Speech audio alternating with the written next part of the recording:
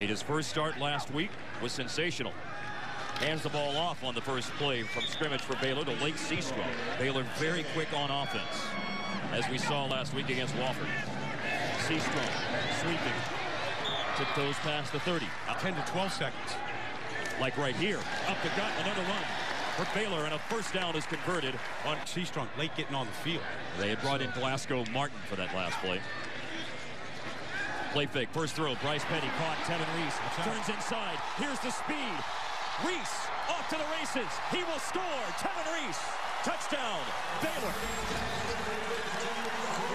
61 yards. They spread you out, and they attack you. Every blade of grass on the field, you've got to cover. And if you give Tevin Reese a couple of yards separation, it's a track meet, and you're just not going to catch that man. He showed it last week against Wofford.